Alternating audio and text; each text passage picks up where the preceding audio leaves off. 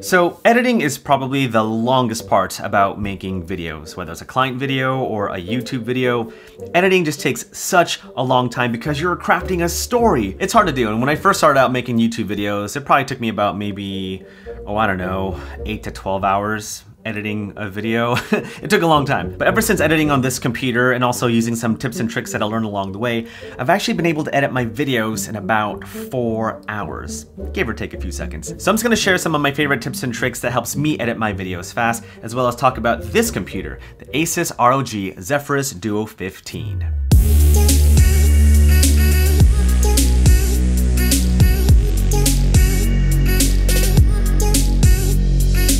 This video is sponsored by Intel and ASUS. We'll talk about this awesome computer in just a second, but let's just dive into some of my favorite tips and tricks to edit videos fast, or else your mattress is free. No, it's not free.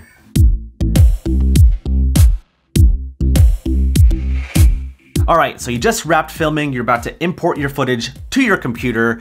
What now? One of the first things that I do for any video project is organize all my media assets. So it's things like A-roll, your B-roll, sound effects, music, etc., etc. The more you organize your media assets, then the better off you'll be when it comes to the actual editing. You can organize your project however you want, but I like being meticulous with subfolders and placing all my media assets into those subfolders. It just helps me stay organized throughout the entire editing process. So I have this folder structure that I've created. Well, I've actually made a template, a YouTube project template with this folder over here, and in this folder you see subfolders. Here you have an export folder, that's where my exports go.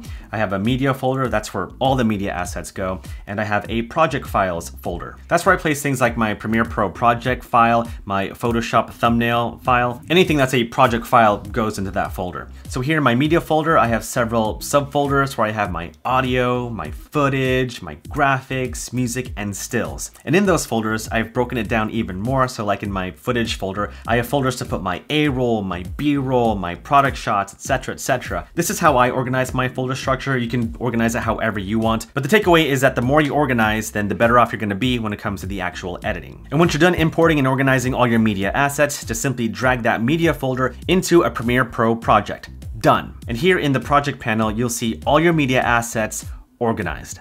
Now you can do this every time you open up a brand new Premiere Pro project, but there's a better way. For my YouTube videos, I've already created a template, a Premiere Pro YouTube template that has all my branded assets ready to go on my timeline. So here you see my lower thirds, you see my end screen, and in this timeline, you see all the other graphics that I would use in potential YouTube videos. This has saved me so much time because I don't have to rebuild those assets every time I open up a new Premiere Pro project. I can just open up this Premiere Pro YouTube template, import my media into this template, have all my branded assets laid out so that I stay consistent with my videos and just start editing. It's a really great way to stay consistently organized and really helps jumpstart the editing process. And if you don't have a project template, you need to make a project template. Like, it'll save you hours. Or if you're too lazy to make your own project template, then you can just download one from my store, link below. Now, while organizing your media assets and using project templates are great, if you don't have a fast enough computer to play back your videos smoothly or to render your videos fast, then you're not gonna be able to edit your videos as fast as you'd like. So on that note, let's talk about the ASUS ROG Zephyrus Duo 15.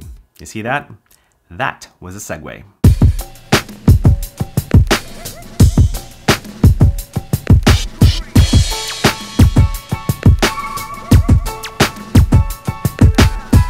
I don't know what to tell you. This computer is fast, it's powerful, and it's fast. And thanks to the 10th gen Intel Core i9 processor and the NVIDIA GeForce RTX 2080 graphics card, I've actually been able to edit my videos a lot faster than what I did a couple months ago. Not only is this computer fast, but has all the ports that I need, has a couple USB-A ports, USB-C port, HDMI, Ethernet connectivity, and of course a headphone jack and mic jack. Also, if you haven't noticed, this laptop has a secondary display. So whenever I close the laptop, the secondary screen closes in on itself, and when I open up the laptop, it just boop, pops up. And it's actually a pretty cool way to expand your workspace. Like on my main screen, I have my timeline and my 2 source monitors. And on the secondary display, I have my project panel, my effects, my audio, and whatever else I want to put. Like editing on a laptop, you don't really have so much space, but having that secondary display really helps expand that workspace. But honestly, all I care about is performance, and this laptop really does help me edit my videos fast. Huge thanks to Intel and ASUS for sponsoring this video, and if you want to check out the ASUS ROG Zephyrus Duo 15, then check out the link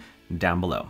All right, so now that our media assets are organized, we've opened up our Premiere Pro YouTube project template. I'm gonna show you more of my favorite tips and tricks to speed up your editing workflow. First, you gotta use keyboard shortcuts. Instead of clicking on the icons, keyboard shortcuts can save you minutes of editing, and those minutes add up, like they really do. So learn as many keyboard shortcuts as you can. A few common ones are the JKL buttons. J is for rewind, K is for play, and L is for fast forward.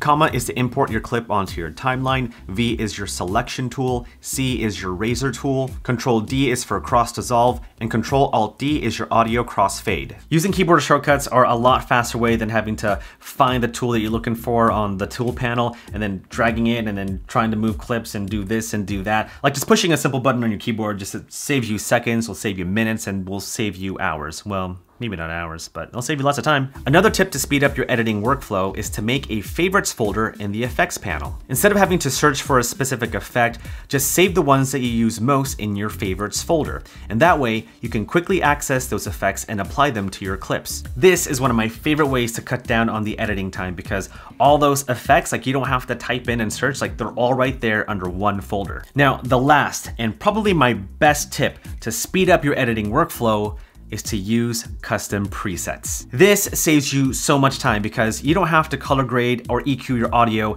every time you start a brand new project from scratch. You can just simply drag and drop your custom presets onto your clips and you're done just like that. This is actually pretty helpful for scenes that you film pretty often. Like for example, here in this office, I film here for about 80% of the time. So it makes sense to make a custom preset for this particular scene, a preset for the color grade, and a preset for my audio. All right, here's what you do. To make a color grading preset, use Lumetri Color to do your color grade.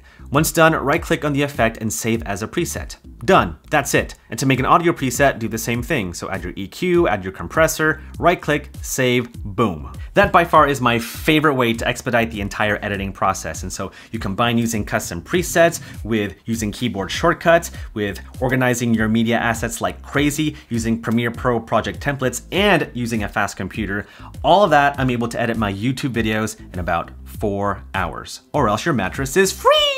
That doesn't make any sense. But that's it. That is how I've been able to edit my videos recently. I really love my workflow, really works well for me, and hopefully this video was helpful to you. Huge thanks to Intel and ASUS for sponsoring this video. Again, if you want to check out the ASUS ROG Zephyrus Duo 15, then check out the link down below. All right, guys, well, I'm out of here, but thanks so much for watching. Thanks for hanging out. Thumbs up, subs, and all those good things down below, and I'll see you in the next one. Bye.